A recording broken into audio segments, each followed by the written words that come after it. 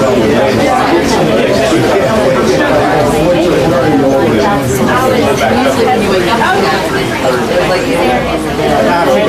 morning. You get within 5 feet of this, you have to preach. I've done it before. I believe you have. Good to see you guys. You guys been here? It looks like oh, you did?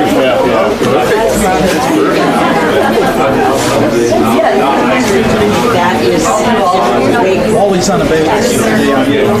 All right. Let me see if I can find one for you to preach. He's got notes. Those are my notes. Those are your notes. Where's this note? Where's this note? I was like, oh yeah, okay. Oh. Stand with the shield of faith.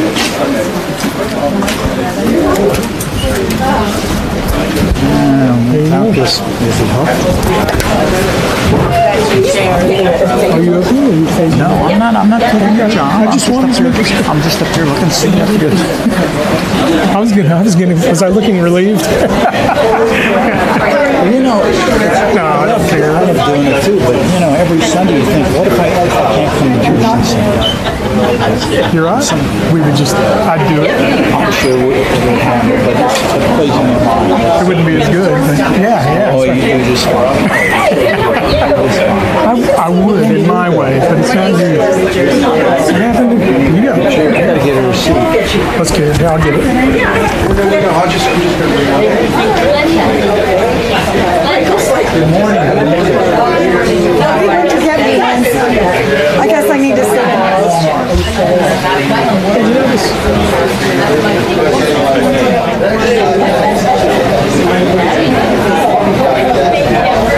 I'm sorry. Did you notice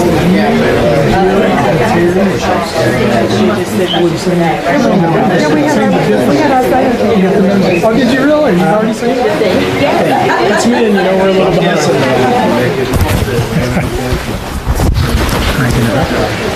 All right, everybody hear me okay? Yep. We're getting started, and we are right on time because it is Island time. Thank you, whoever said that. I expected everybody to say it. Well, good morning. Welcome to Freshwater Church. It is so good to have all of you here today where we worship Jesus at the beach. Isn't it wonderful? The sound of the waves, the wind blowing through our hair. It's awesome.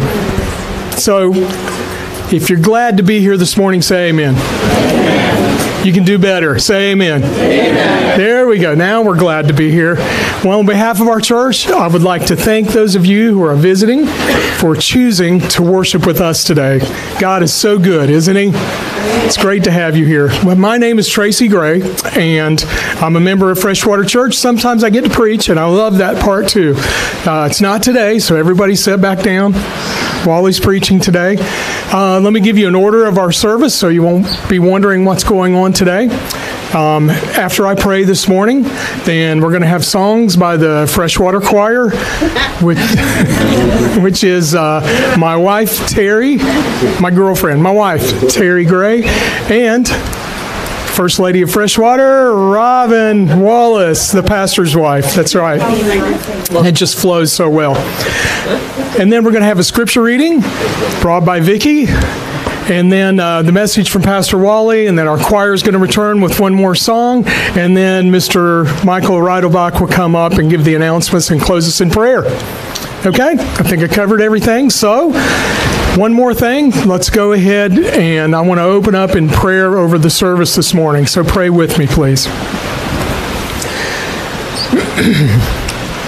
Dear Heavenly Father, Lord, I just thank you so much that you've given us such a gorgeous day today to be able to come together and worship you. And Father, just prepare our hearts now as we get ready to receive your word that you have placed on Brother Wally's heart to give to us today. And Father, I just want to pray for the leading of the Holy Spirit on the lives of each one of us here.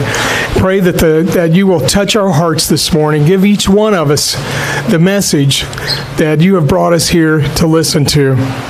And Lord, move us to action in spreading the gospel to the entire island, and help us to take up the full armor of God so that we may be bold in spreading your gospel. Lord, give Wally your strength and your wisdom. Help him to be clear and concise today as he is your mouthpiece. And we just praise you for what you're going to do today. It's in Jesus' name I pray. Amen.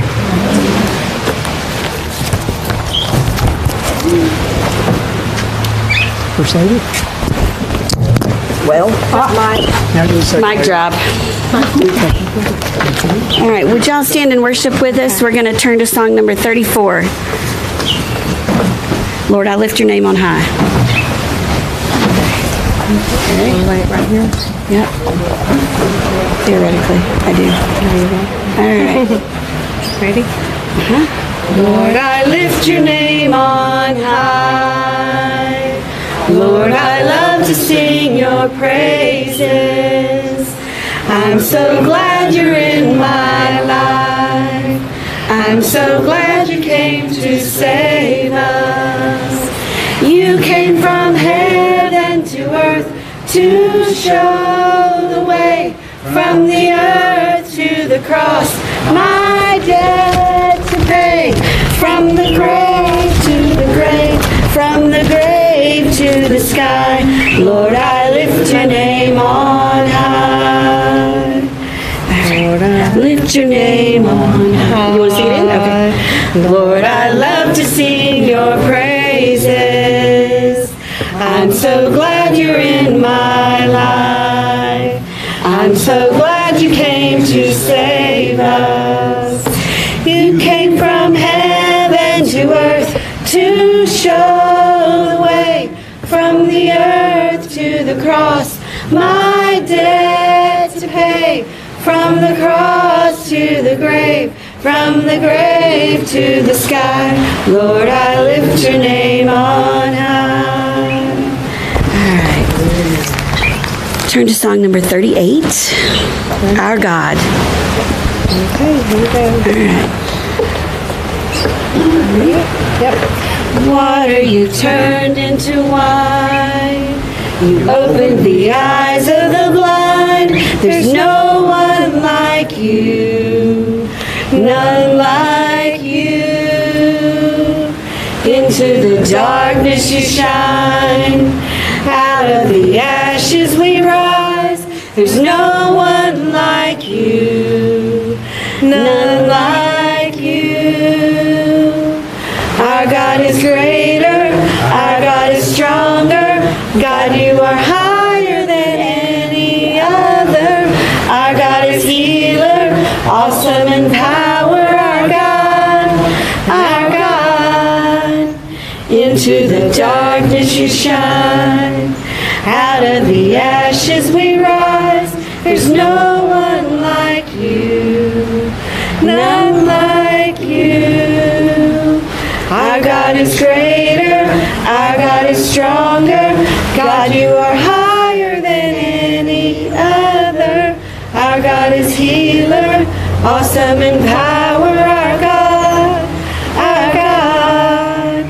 And if our God is for us, then who could ever stop us? And if our God is with us, then what could stand against? And if our God is for us, then who could ever stop us? And if our God is with us, then what could stand against? Our God is greater, our God is stronger.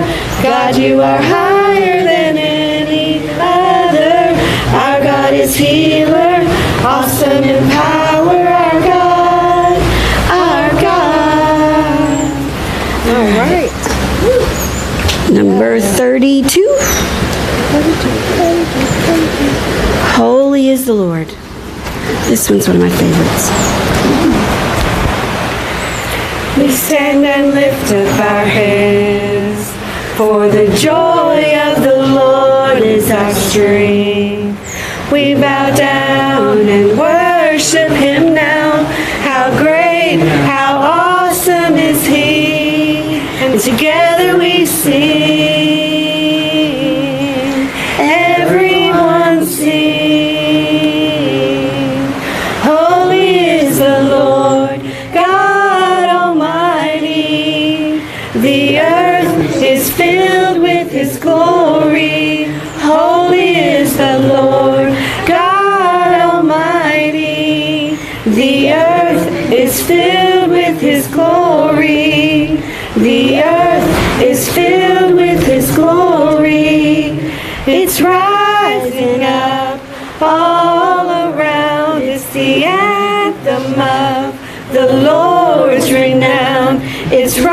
rising up.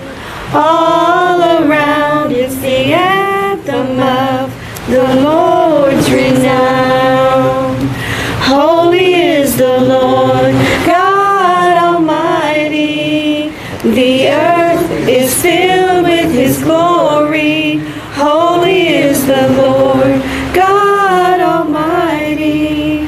The earth is filled with His glory. The earth is filled with His glory. You may be seated. Vicky.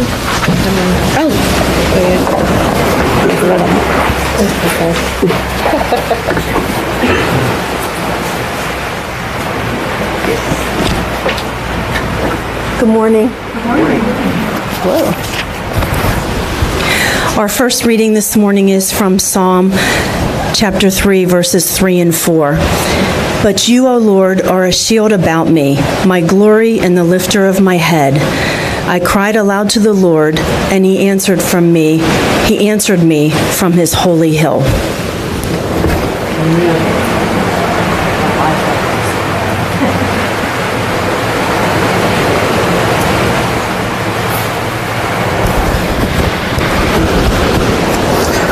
Well, good morning, everybody. It's so good to be here at Freshwater, and I have to, before we get started, I have to tell you just how this sermon came to be. I had totally written a sermon and had it all the way done, and it was one of those things that the whole time I was doing it, I kind of felt like something was off. And then I have some men that we share our sermons together. We call it a tomato board, where we get ready to throw tomatoes at each other. Well, I got some tomatoes. No, and we just talked about how we needed a rewrite, and so I needed a rewrite. Well, I was able to get away to the Oasis, which is a parsonage that we're under construction. And I get there, and Gregory was doing some work, and he was drilling concrete. And so that's not very conducive to preparing a sermon. But he didn't do it long. But I tell you what, this sermon came together, and it was one of those cool God things. So, and if it bombs, it's because of me. It's not because of the Lord. But I was excited to see God work in such a way. But we're going to pray, and I'm also going to pray for John, our former pastor. He is preaching today at a church that they're considering partnering together. So I think that's just, I'd like to honor him by praying for him, and as they prayerfully consider pouring into another church. So let's open up with prayer. God, I thank you so much that you love us and you have called us here to worship you. Lord, we thank you so much for John and Ann, who have so faithfully poured into us for many years. And Lord, right now John is getting ready to preach at another church, and they're looking at possibly pouring into that fellowship. And Lord, I just pray that you will lead and go before them. Lord, I pray you'll cover John with your peace and also with your direction. And Lord, I just pray that you'll be with John and Ann and give them some clear direction and clarity. Lord, I thank you so much for your word, and I pray that you'll prepare our hearts today. Lord, help us to hear from you. Help us to just hear your word and learn from you. And I just pray that you'll speak to our hearts, speak to our minds, and give us something to do with what you're telling us in your word. We pray all these things in Jesus' name. Amen. Well, today we're continuing our series called Stand, and because we're talking about putting on the full armor of God. And our text today, the main text, is Ephesians 6:16. Now, it's found on page 1082 of your Beach Chair Bible. And if you need a Bible, don't have one, please consider that Bible yours. We actually have some extra boxes that have come in, so that's a great thing. So we're really excited about those extra Bibles that we have on hand. So Ephesians chapter 6, verse 16. In all circumstances, take up the shield of faith with which you can extinguish all the flaming darts of the evil one. You know, soldiers of any army, they train so that they can be prepared to combat their enemies at any time. And as believers, we're given some spiritual tools to battle, because we're in a spiritual war as well. You know, our enemy is Satan, and it sounds dramatic, doesn't it, when we talk about warfare and we talk about being in a spiritual war. But from the moment that God breathed life into Adam, and when he formed Eve, God's enemy, Satan, became the enemy of all mankind. He doesn't want, he hates us. And, you know, because we're the object of God's great affection, we become the object of Satan's great hatred, because we bear his image. We look like God. So when he looks at us, he sees God. And so he wants to wipe us out. He wants to take us out. And our enemy hates us just because our Creator loves us. And because the Bible teaches us that there are spiritual forces against us, and we must understand that we need to stand against our enemy. Now, we've said before, our enemy is not people. It's a spiritual enemy. Our enemy is Satan and his followers, his demons. So we have these spiritual forces that are against us, but it's not people. And today's message has two main points. First is, what are Satan's fiery darts? And secondly, how is the shield of faith our defense? The fiery or flaming darts, they're aimed at us, they're aimed at believers. And the goal is to throw us off course from what God wants us to do. You know, He's called us to do something with our lives, and He loves to derail those plans. And He wants to derail our lives by distracting us from three areas. He wants to distract us with our needs versus our wants, which the Bible kind of calls our flesh, the stuff that we desire that may not be of Him. The devil also wants to distract us in our outward lives, so we kind of seek and crave self-attention. And then finally, our enemy wants us to take us away from our mission, which is to worship God and to live for Him. Anything that he can do to take us away from those, he'll do that. And so in Matthew 4, we find that Jesus is alone in the wilderness. And He's about to begin His public ministry. He had just been baptized, and He is ready to start His earthly ministry. He had clarity, and as He is praying in the wilderness, He's getting clarity of what He's here to do. I think, as He's praying and wrestling with God, said, all right, Father, I want to do what you want me to do. And He sees what's ahead. He knows at the end of His ministry is the cross. And He knows what He's going to have to do.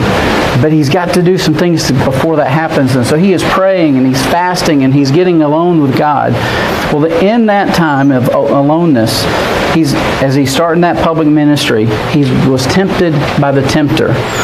And we're reading out of Matthew 4, verses 1 through 11. I don't have the page number. If somebody has it, I can shout it. 897? So Matthew 4, verses 1 through 11. Then Jesus was led by the Spirit into the wilderness to be tempted by the devil. And after fasting 40 days and 40 nights, he was hungry. And the tempter came and said to him, if you are the Son of God, command these stones to become loaves of bread. But he answered, it is written, man shall not live by bread alone, but by every word that comes from the mouth of God. And then the devil took him to the holy city and set him on the pinnacle of the temple and said to him, if you are the Son of God, throw yourself down, for it is written, He will command His angels concerning you, and on their hands they will bear you up, lest you strike your foot against a stone. Jesus said to him, again, it is written, you shall not put the Lord your God to the test. Again, the devil took him to a very high mountain and showed him all the kingdoms of the world and their glory. And he said to him, all those I will give you, and you will fall if you will fall down and worship me. Then Jesus said to him, be gone, Satan, for it is written, you shall worship the Lord your God, and Him only shall you serve. Then the devil left him, and behold, angels came and were ministering to him. This is our Savior. And He faced temptation. He faced the same kind of temptations that we face. And the place where he was tempted was a real place. It was traditionally regarded as Jebel Quarantal, or the mountain of temptation. And it overlooks the Jordan Valley. near the site of ancient Jericho. And in the middle of this temptation, he was also taken up to Jerusalem, to the top of the temple, and then back to a mountaintop where he could see the kingdoms of the world. And it's reminding us that really temptation can take place anywhere. We don't have to be in a certain spot. It can happen anywhere. In Matthew, the first 4 verses, that's when the temptation started, and when Jesus was led up by the Spirit to the wilderness to be tempted by the devil. And he was fasting for 40 days and 40 nights, and he was hungry. Well, my goodness, I'm hungry after 4 hours. I can imagine 40 days and 40 nights. He was hungry. And the tempter came, and you know, our enemy loves to pounce on us right when we're at our weakest spot. That's what he does. And he starts to challenge him, says, if you're the Son of God, command these stones to turn to become loaves of bread. And then Jesus replies, and every reply that Jesus gives is Scripture. That's how he fought his enemy. He said, man shall not live by bread alone. So that's what he used to fight Satan. But I want you to notice here that, you know, he was led by the Spirit to the wilderness so he could be tempted. God led him there. Now, I want to be clear. God doesn't tempt us. God didn't tempt Jesus, and he doesn't tempt us at all. Now, he will lead us into tests, and he'll lead us into trials. But the goal of everything that the Father brings to us, the goal is for us to be like Jesus. He's changing us to be like him. That's his goal, is for us to glorify him and to be just like Jesus. Jesus was tempted to show the world that he was perfect, and even in his perfection, he can still relate to us. He can relate to us when we pray to him and say, God, you don't understand how hard this is. And Jesus says, yeah, I know how hard it is. I've been there. He knows what it's like to be hungry. He knows what it's like to be, you know, angry. And he knows what it's like to be abandoned and lonely. All these things. He knows these feelings.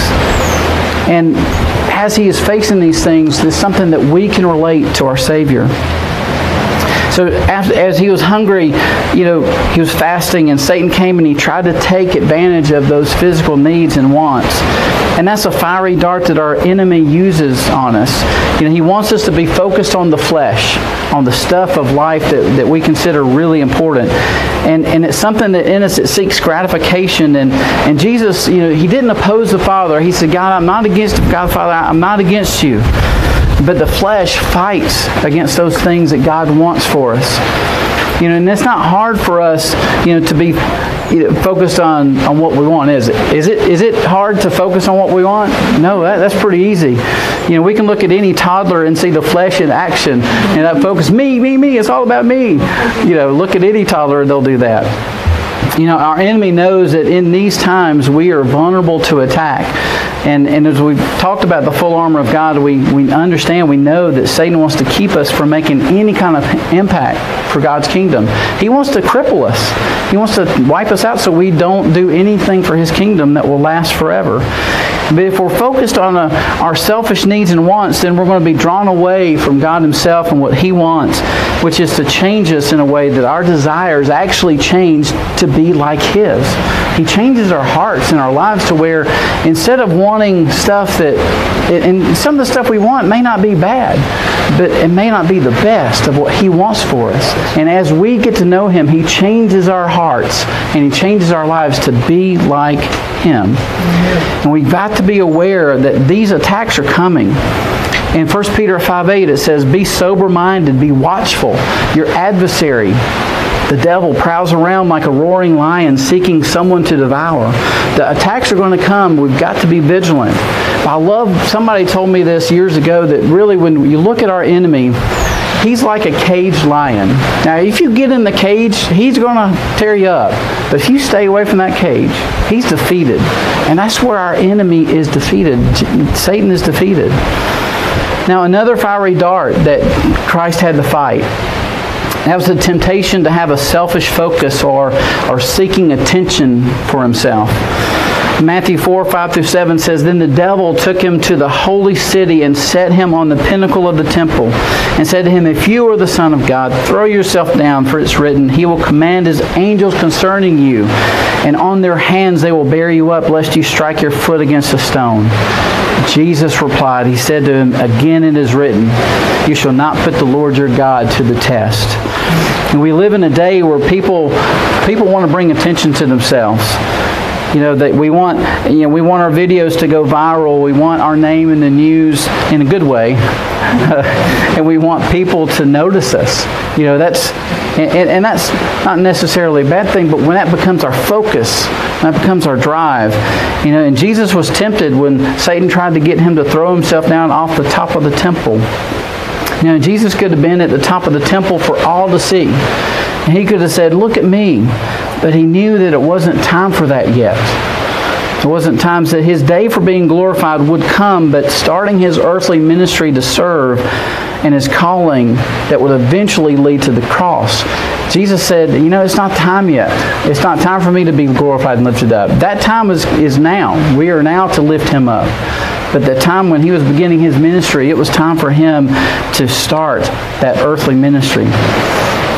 The desire for attention can be confused as a need. We think that we need it, we think that and we definitely want it. But our enemy, he wants us to be attention seekers so we can try to fill that need with something that we think we really want. And Satan also, he wanted Jesus to try or even tempt God the Father. That's one of the tricks of the Garden of Eden. Satan wants us to look for attention. He also wants us to test the Lord, to not trust the Lord. So when Satan was tempting Eve, and we think of the examples we have. Okay, we're talking about the temptation of Christ. That's who we need to be talking about because he was the only one that perfectly took care of temptation. He was tempted and didn't sin. Eve, on the other hand, Adam too, not so much. So he said to this is the Satan talking to Satan. Satan talking to Eve. So he said to the woman, did God actually say you shall not eat of any tree in the garden? And the woman said to the serpent, we may eat of the fruit of the trees in the garden, but God said you shall not eat of the fruit of the tree that is in the midst of the garden, neither shall you touch it lest you die. So she knew what God was saying. But the serpent said to the woman, you will not surely die. For God knows that when you eat of it, your eyes will be opened and you will be like God, knowing good and evil. Just like Satan tempted Jesus, he tempted Eve that same way by trying to test God. And we can be tempted to test God instead of trusting him. Say, God, I want to make sure you're saying this, instead of just believing and having faith in what he is telling us to do and telling us in his word. When we test God, we're waiting for him to move in a way that we think is best. We say, God, I think you should move in this way, and I think I'm going to see if you do that. And it's a sneaky, fiery dart that likes to strike where our focus is. And instead of our focus being on God and his ways, our focus has moved to ourselves, and then we're thrown off course. Satan also aimed a fiery dart to move the mission that God had for Jesus. He has plans for us, and he had plans for Jesus. And Satan wanted to throw those plans off. Matthew 4:8-10 says, again, the devil took him up to a very high mountain and showed him all the kingdoms of the world and their glory. And he said to him, all these I will give to you if you will fall down and worship me. But then Jesus said to him, begone, Satan, for it is written, you shall worship the Lord your God and serve, and him only shall you serve. Jesus, he was laser focused. He was on a mission. And his mission was to do the will of the Father. And he knew that mission would eventually lead to the cross.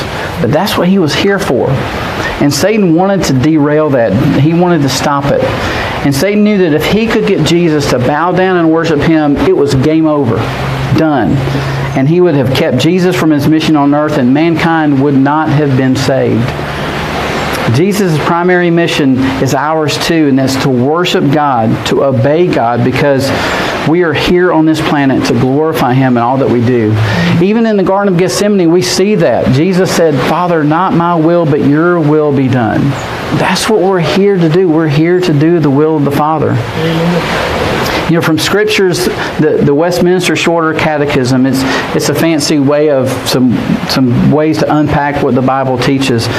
And the question that this answering is, what is the chief end of man? What's the big deal? What should we be all about? And the answer is to glorify God and enjoy Him forever. That's what we're here for. We're here to glorify Him and to enjoy Him. You know, a lot of people think that following God is a chore, but my goodness, we get to interact and have a relationship with the Creator of the universe. He loves us. He's a lover of our souls. He went to great lengths to save us. And we get to have a relationship and enjoy Him forever. When we're glorifying God in how we live and we are fulfilling the very reason we were created. You know, so many people are empty. You know, I've been empty. There's a post that I responded to. It says, is there a time when you ran away from God? And I call it my 9 months of stupidity. For 9 months, I really ran away from the Lord. But when I came back because I knew that in only Jesus is true life found. And when we enjoy Him, you know, our enemy sees that and he wants to thwart us from living for God, just like he did with Jesus. You know, Satan wants us to worship anything or anyone as long as it isn't God. He doesn't care. He doesn't care if it's a tree. He doesn't care if it's an ant, if ourselves, food, whatever it is. He doesn't care as long as it's not God. When we're distracted by the things of life, that's when we place more importance on those things, and then we're thrown off from our mission of why we're really here on this planet. And when we're thrown off, we fall wounded by the fiery darts. So if we have these fiery darts closing in on us, well, how can we defend ourselves? You know, we've been talking about the spiritual armor of God, putting on the full armor of God to defend ourselves. In our main text, it says, in all circumstances, not some of the time, in all circumstances, take up the shield of faith, with which you can extinguish all the flaming darts of the evil one. And that's our second point. Our second point is how the shield of faith is our defense. So we have these darts coming our way. How do we defend ourselves?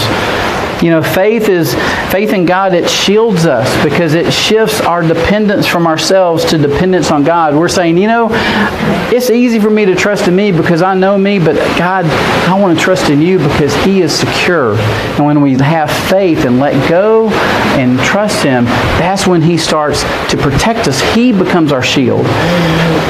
And in placing our faith in Him, we trust Him in everything, and then we pick up that shield of faith. And this faith is an overflow from our salvation, and it's a protection against our enemy. You know, when Paul wrote Ephesians, he was in a Roman prison, and he saw these shields. He saw soldiers, and he knew what they looked like. You know, these Roman shields, they were about 3.5 feet tall and about 2 feet wide. And they were made of wood, and they were covered with canvas and leather. If they were just wood, they wouldn't have been very good defenses against fiery darts. But when they covered them with leather and canvas, that helped extinguish those fiery darts. These Roman shields would be, you know, put together, like if there was a unit together, they could actually put them together. And I actually saw some pictures as I studied. It's really cool. They would actually almost make a shelter out of these shields. So they could, as a unit, come together and they would kneel. And so they would have a wall of shields there and a wall of shields on the sides. And then they'd even have a wall of shields up top. And so they were completely covered. And isn't that what the church is? We're supposed to be that for each other. We're supposed to be carrying the shield, and we're supposed to be helping protect each other because that shield is in place for that. And that's what we're, you know, in this protection from, you know, this shield of faith. And it's when we trust in God and we trust in Him, and He starts to protect us, and we're shielded. And as we live out our faith, we're shielded, and those flaming darts are extinguished. You know, the fiery darts are going to come, but this shield of faith extinguishes them. I mean, I love that because, you know, if it had just a regular wooden shield, it would burn up. But it's covered with the leather, and it's covered with, you know, the canvas, and it is made to protect us. To look back at the temptation of Jesus and how was He shielded from the attack of the enemy. You know, if we need to look at anybody and how they face temptation and how they face fiery darts, we need to look to Jesus. Well, first and foremost, Jesus completely trusted the Father. When we place our complete faith and trust in God through Jesus and in what He did for us, we no longer have to fight on our own. And we have God himself fighting for us. And Jesus knew this, and he defended his heart, he defended his mind, and he defended his life against the enemy by trusting in God. He knew that God the Father had a plan. He may not have understood it all, but he trusted God. And in the three responses from Jesus, we can look at each one and how faith shielded the Savior and how it can shield us too. All of these answers are from the Word. That's how he fought his enemy. And that's how we fight our enemy. We pour into this, and when Satan says, you would be happier if, fill in the blank, and you say, no, I am fulfilled through Jesus. He makes me whole. And you start fighting with this. That's what Jesus did. So Jesus didn't place his trust in the things of this world. And, food is necessary to live, so he responded to the whole thing with turn these stones into bread. He said, it is written, man shall not live by bread alone, but every word that comes from the mouth of God. He was shielded from that dart. Christ had faith to the Father that he knew that these words of God, the words of God, and the Word of God is far more vital to life than anything here on earth. God's words are eternal. They last forever. Jesus said in Matthew 24:35 says, heaven and earth will pass away, but my words will not pass away.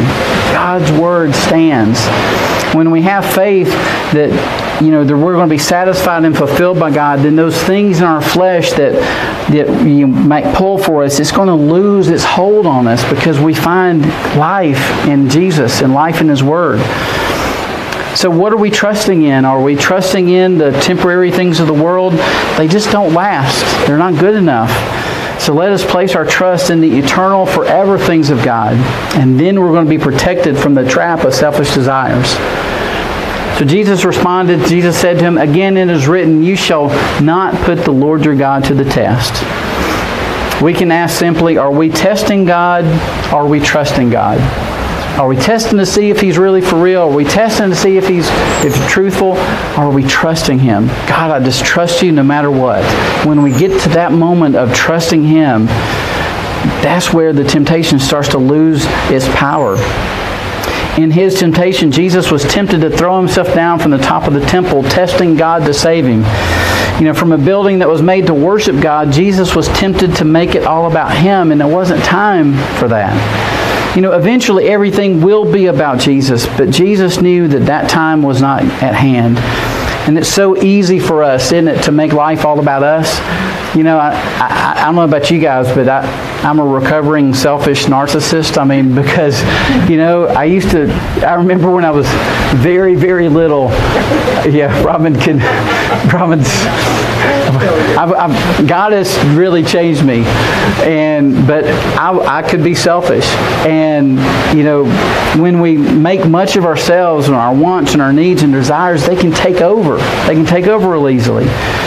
But when we surrender and we place our faith in God and his ways, then we are shielded from the flaming darts that would take our focus off of God. He protects us. And thank God he changed me. That's who he is. And if we are following Jesus and we're close to him, then he shields us because we're near him. We're close. We're covered. We're protected. I remember talking to our kids. We raised a whole bunch of foster children, and we're still raising Lily. She's ours. And it's like an umbrella of protection. It's like, if we're under the protection of God, we stay there, we're protected. But when we wander, it's not that he wants to punish us, it's just that we're not under his covering. And that's what he does. He covers us. He protects us when we're close to him, when we're near. So Jesus, the last temptation that he said, this is what he said to Satan. He said, be gone, Satan, for it is written, you shall worship the Lord your God and serve him only. And him only shall you serve. If we're distracted from God and focused on ourselves, then we're not going to be right with our relationship with him.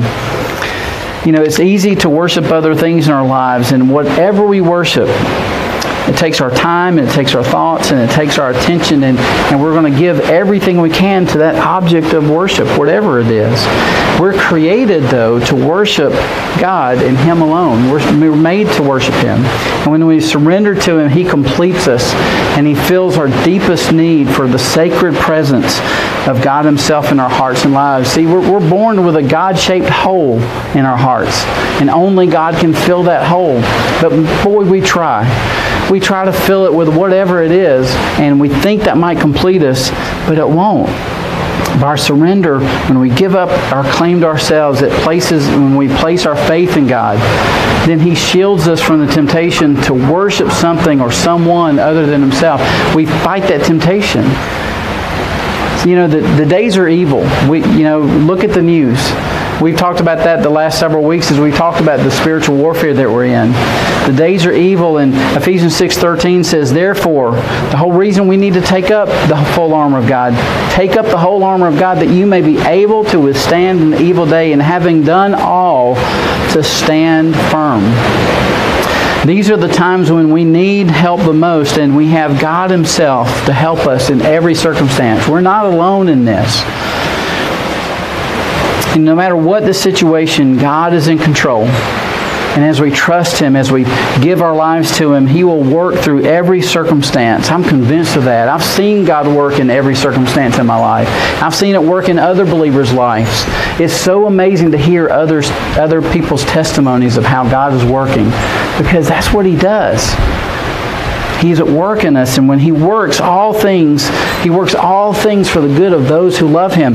It doesn't, as long as we obey Him perfectly. No, if we love Him, if we give our hearts to Him, then all things work together for the good of those who love Him. It's a promise in Scripture that says, and we know that for those who love God, that's the requirement, to love Him. All things work together for good for those who are called according to His purpose.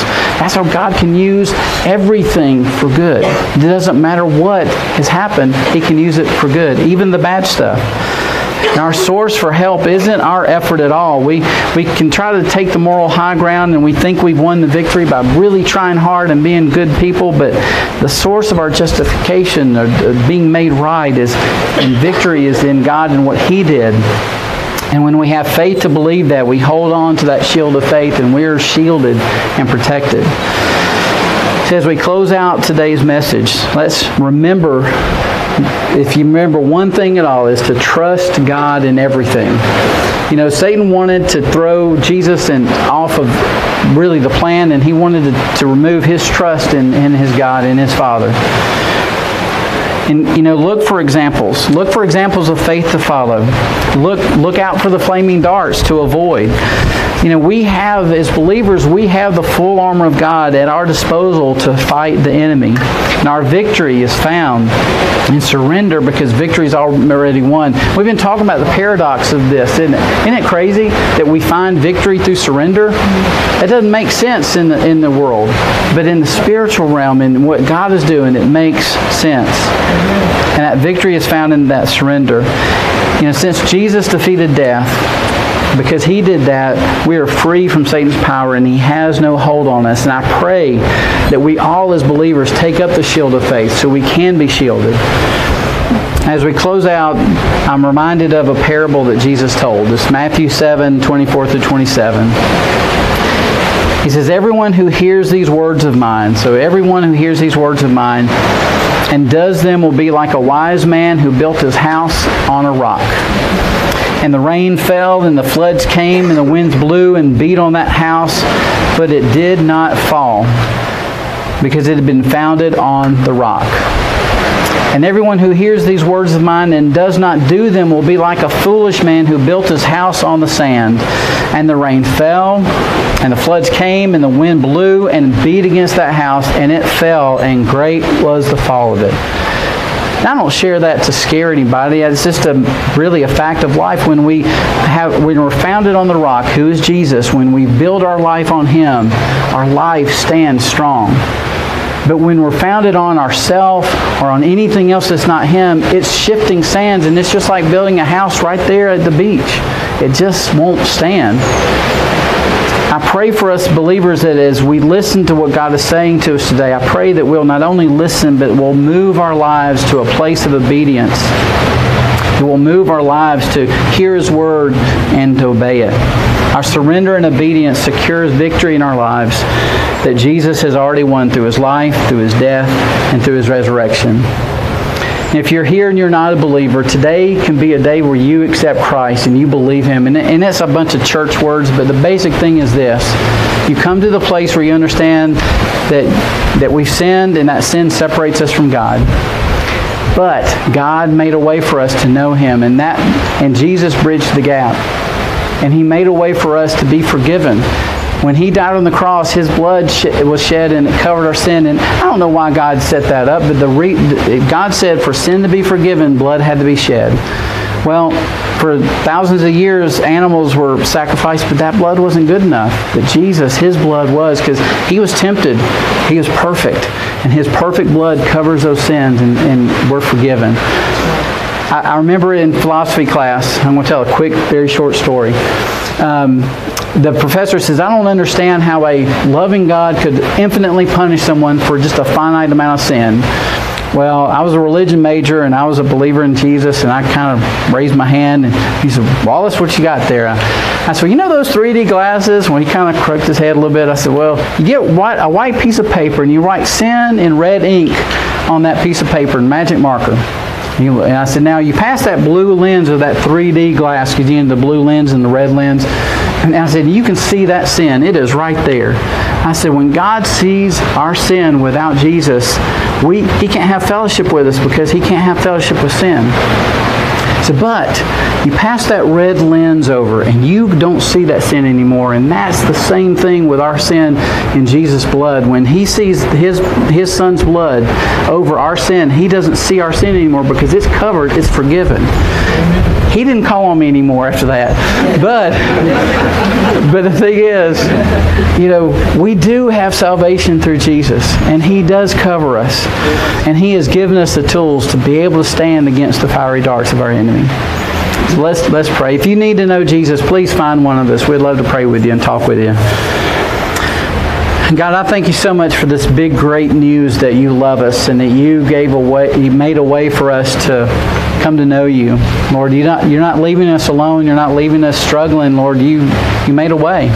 So Lord, I pray that we will trust You. I pray that we will surrender to You. And in this surrender, we find victory because You won the victory. Lord, You defeated sin. You defeated death. And we get to worship You, and we get to, glorify You and enjoy You forever. So Lord, I pray that we will pick up the shield of faith. I pray that You will give us boldness as we continue on with this week. We thank You for this opportunity to be in Your Word, and we thank You that You can make us whole, and You have. In Jesus' name, amen.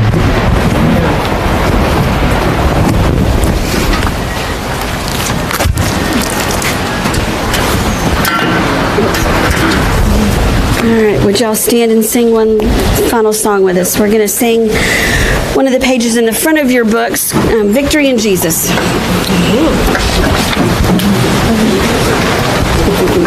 the page, just got it? All right. Yep.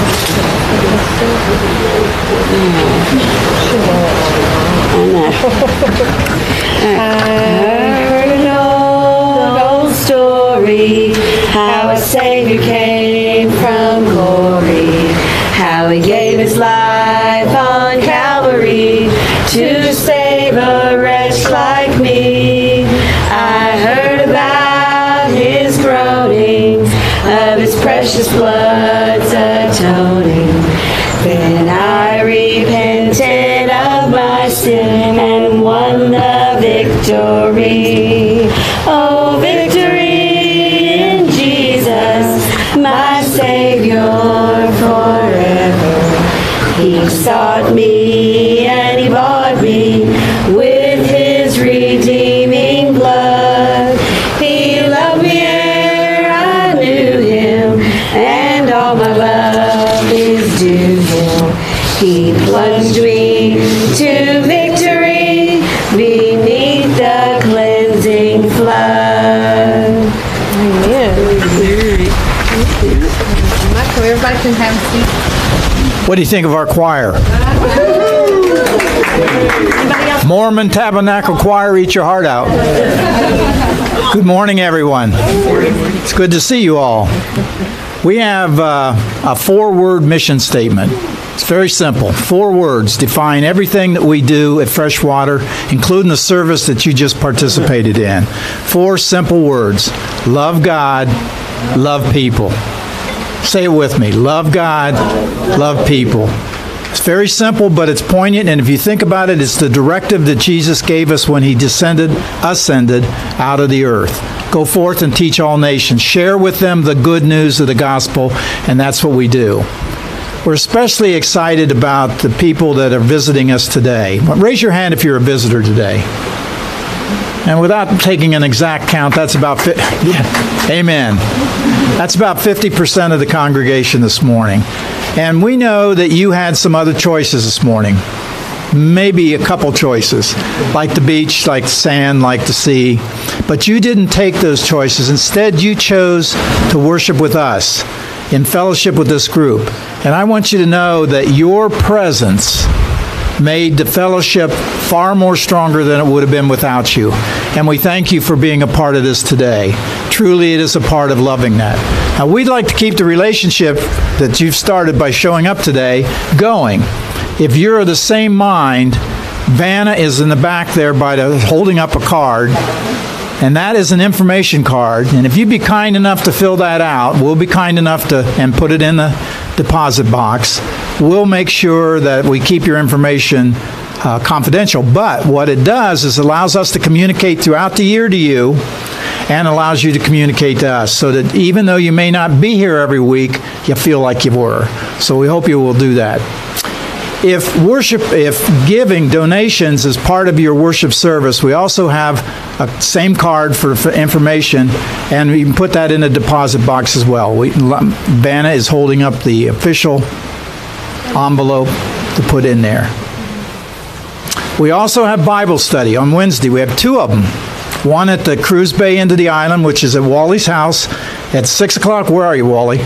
6 o'clock? 6:30. See, there's one in Coral Bay, and they just want to be different. 6:30, Wednesday, Wally's house. If you want to go to that one, see him. If you want to come to the beautiful end of the island, which is Coral Bay, amen. Let's hear it for Coral Bay. Then that one is at 6 o'clock, and it's at Linda and I's house, and see one of us after church, and we'll tell you how to get there. We'd love to have you. The last thing I want to refer to today is the Project Oasis. You heard Wally mention it at the beginning. We were fortunate enough about 6 months ago to purchase a building. We call it Oasis, as he said, because it's a spiritual retreat. It's a place where refreshment spiritually can be sought by anybody that wants to visit us. We're excited about it. We've gotten to the point where we bought it, we purchased it, and we're 50% of the way into renovating it. If you want to be a part of that in any way, shape, or form, prayer, donations, labor, see one of us, see myself or Wally, and we'll find a way to get you into it. The Project Oasis is coming along very nicely. What are we going to do with it? Well, it's a multi-purpose building.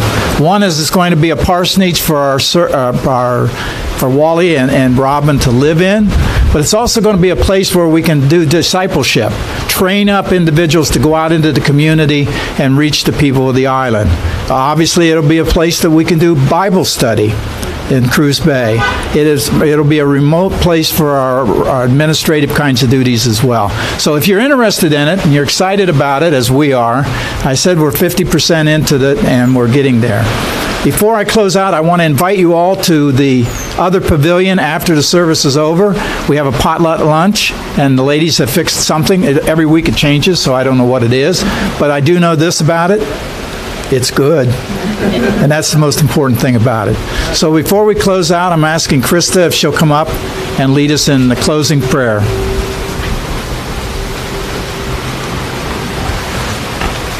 Thank you.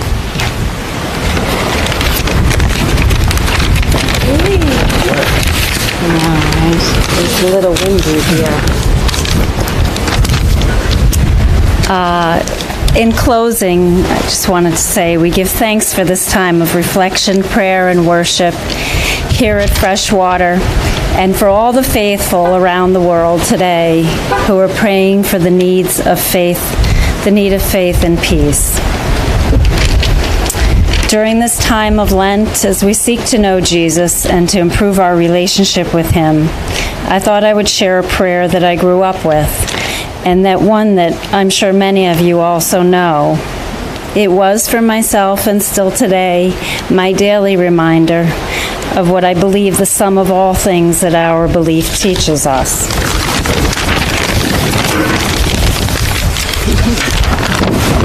Sorry. It's the prayer of St. Francis. Lord, make me an instrument of your peace. Where there is hatred, let me sow love. Where there is injury, pardon. Where there is doubt, faith. Where there is despair, hope. Where there is darkness, light. Where there is sadness, joy. O divine Master, grant that I might not so much seek to be consoled as to console, to be understood as to understand, to be loved as to love. For it is in giving that we receive, and it is in pardoning that we are pardoned, and it is in dying that we are born to eternal life. Amen. Thank you, Krista. Thank you all for being here again. Food's over in that pavilion. Have a great day.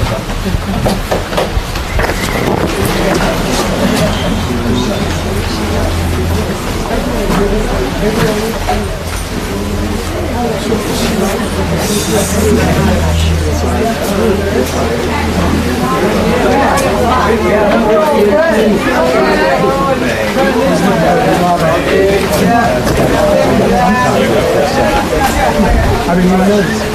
I probably threw my words back in this We are our